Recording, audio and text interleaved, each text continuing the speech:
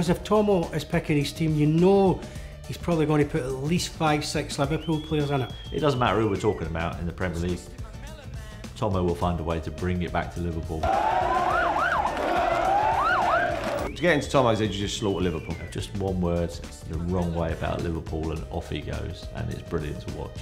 I think Scale's going to go up, he's flicked it on. It's got to go. Steven Gerrard lumps it up. He gets it. He's trying to get in the box. And we just sit back and just let him go for it. It's great fun. I don't know who it is on the left. It's Coutinho. There, Sterling. Tries. Oh, my goodness. No. No, and there goes the whistle.